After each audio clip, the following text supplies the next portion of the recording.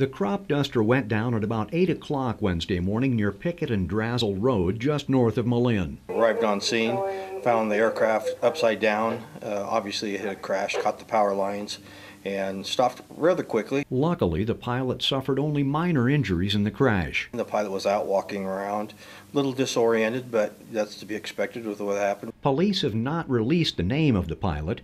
The ambulance wasn't able to make it across the field to the crash site. So one of the ambulance personnel loaded him in a civilian vehicle and took him down to the ambulance, and they were going to assess him there. Power was knocked out to homes in the immediate area. Police say there's no evidence of any chemical contamination from the crash. There didn't appear to be any leakage there. When I talked to the owner of the company, he was saying that there wasn't anything that was going to contaminate anything if it had leaked. But most importantly, the pilot is alive to fly another day. When you arrive at scenes like that, it's not usually good. In this case, it turned out good for the pilot, not so good for the aircraft. Near Malin, Lyle Ahrens, NBC2 News.